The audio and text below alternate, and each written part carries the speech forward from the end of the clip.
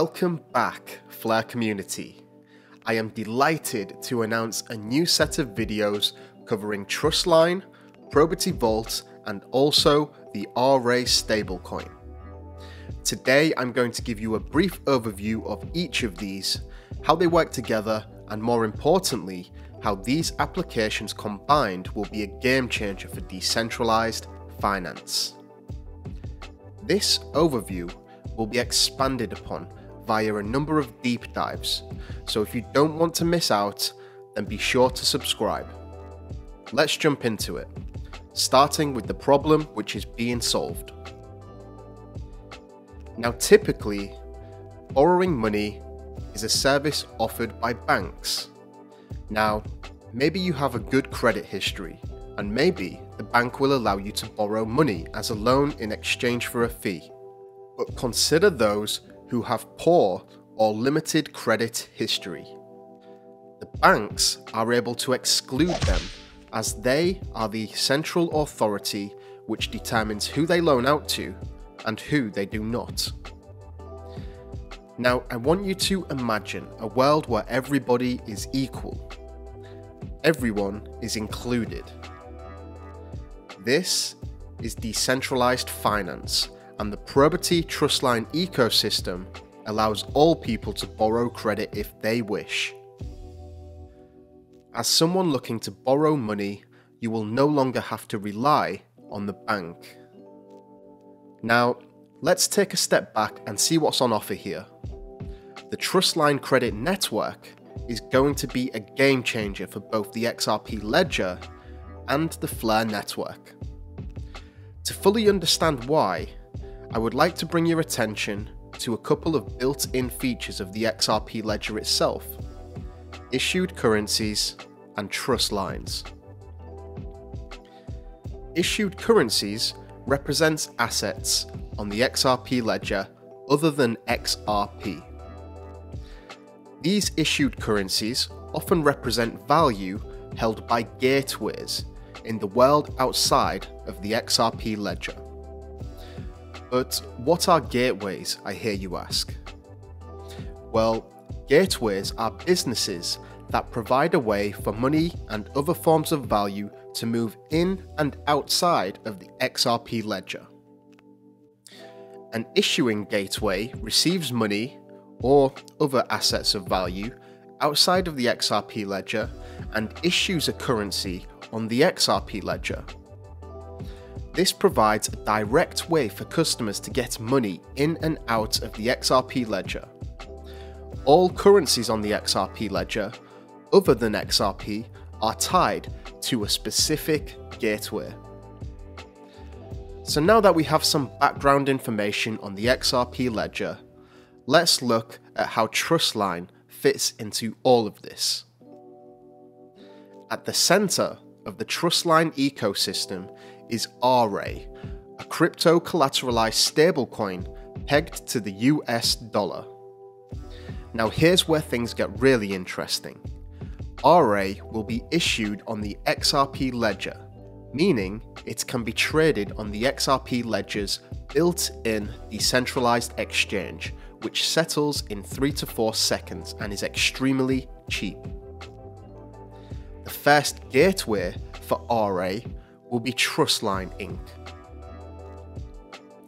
Now, what makes this particularly interesting is the fact that Aurei will be issued by the Flare network, a completely decentralized entity, making Aurei the first of its kind.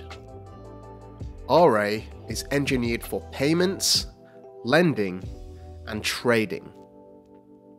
So now that we have a basic understanding of what Aurei actually is, a crypto collateralized stablecoin issued by the XRP ledger by a decentralized entity, the Flare network. Powerful stuff, I'm sure you will agree.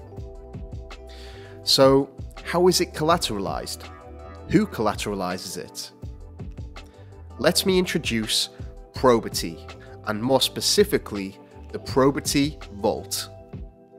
Probity is a smart contract system responsible for minting Aurei stablecoin and executing loans on behalf of depositors.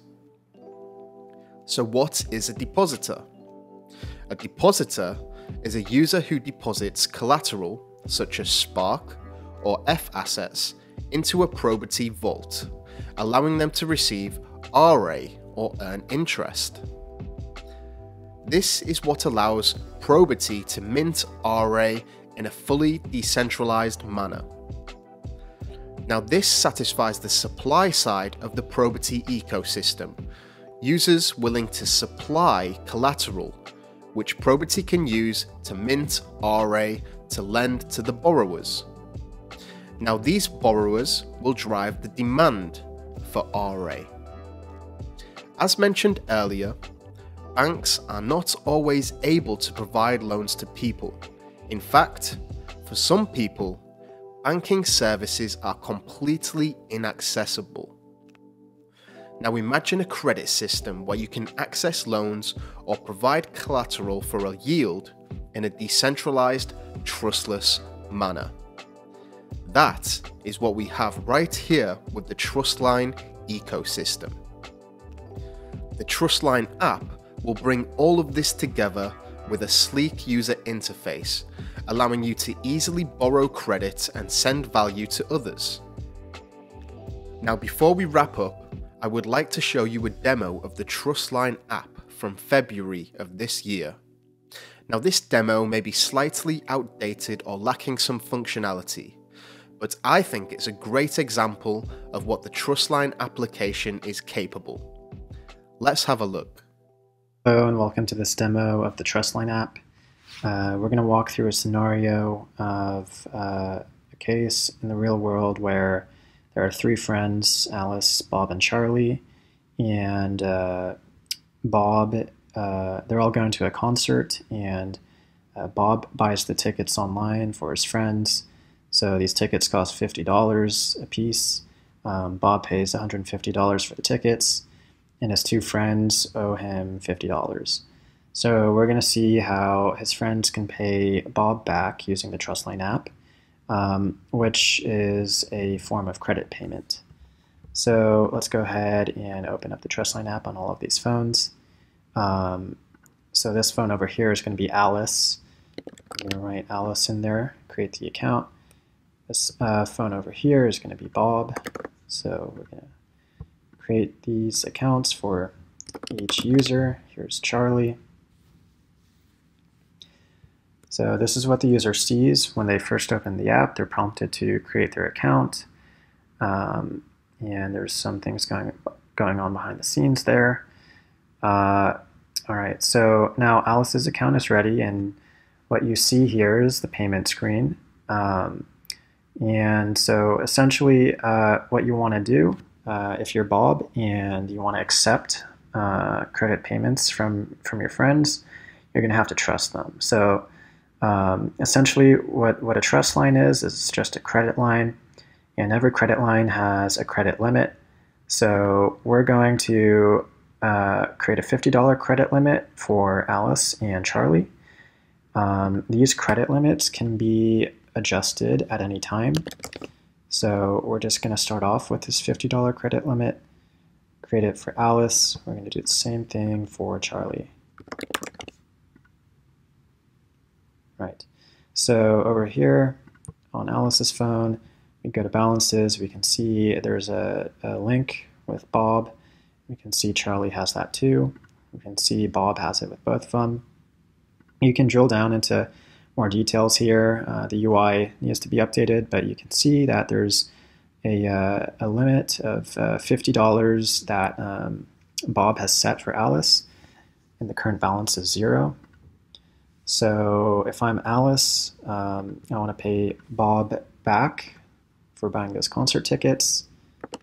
And this is essentially, this is an IOU that I'm sending to Bob. I'm saying, hey, I'm giving you this $50 IOU, and it's going to settle later.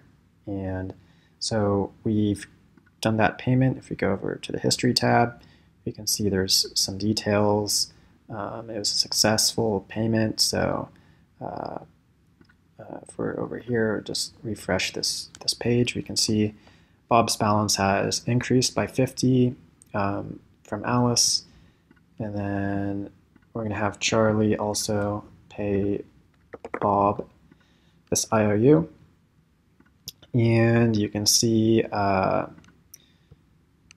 this balances page that it works like a credit card. So there's a total minimum payment due, and in this early version of the app, anyone who owes a debt has to pay back in full.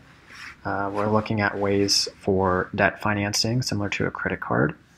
And it has a billing cycle just like a credit card. So it's something that everyone understands.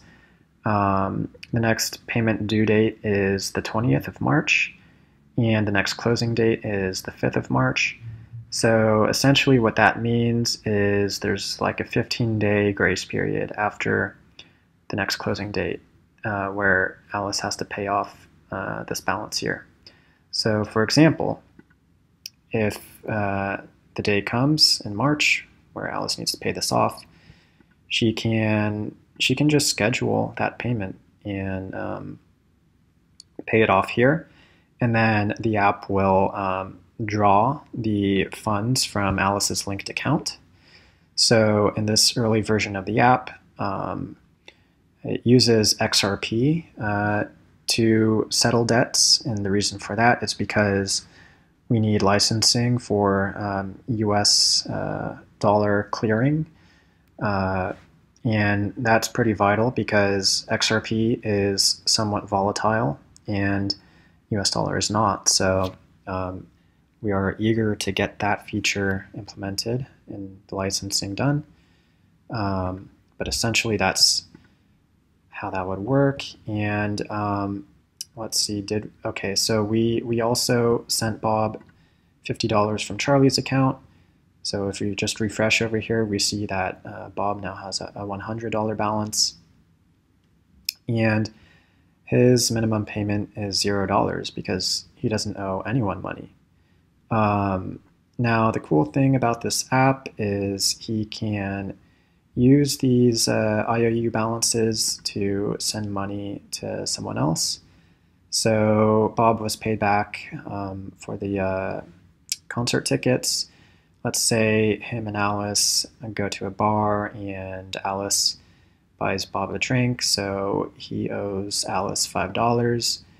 He can pay Alice $5, and essentially what happens is the obligation that Alice owes to Bob is decreased. So if we just refresh that, we see that the balance goes down by $5.